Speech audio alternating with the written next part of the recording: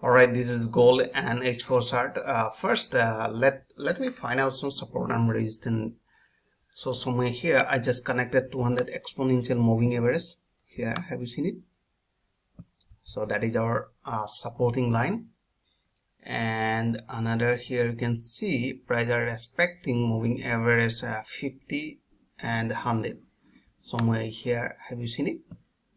Our red line is 50 and another this line is 100 exponential moving average. Price retrace to this level, bounce back, and right now somewhere here in this area. So let me draw a horizontal line by connecting these 2 points. Somewhere here I just connected and another somewhere here. So we have seen this is our resistance and supporting line. So means we are looking for buy after breaking this level. Alright, now let's just jump to H1 chart. So H1 chart in between this area, so let me show you. That is called no traded zone. No traded zone, this area called no traded zone.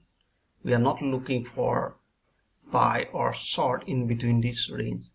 So we need a breakout. And right now here you can see according to price action method and momentum, price are creating higher high, higher low, higher high, higher low, and the higher high we are expecting after creating a higher low it will create a new higher high.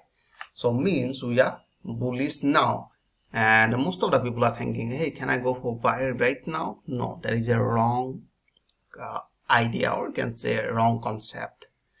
So in that case, we are looking for buy after breaking the level of 5,154.3. Here you can see. So once price break this level, we will place our buy order. Alright. So why? Most of the people are thinking, hey, price still running in a downtrend. Yeah, price still running in a downtrend, but according to price action method, they are creating a higher high and higher low. Let me show you in a small time frame like 15 minutes. So in a 15 minute you can see price are creating higher high and a higher low, and according to moving average they are placing a uptrend. Okay, now you can see all moving averages are arranging sequentially, means trend is up in a small time. I'm talking about small time frame. So in that case, first you can see price retrace toward moving average and bounce again. So Anna apply Fibonacci to identify entry point. So let me show you here. Let me remove this one.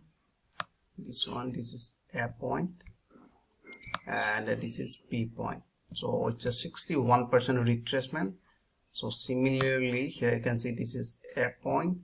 And let me connect B point, and we are looking for a retracement somewhere here around 61%. Some moving average will be somewhere here. That will be our buy opportunity.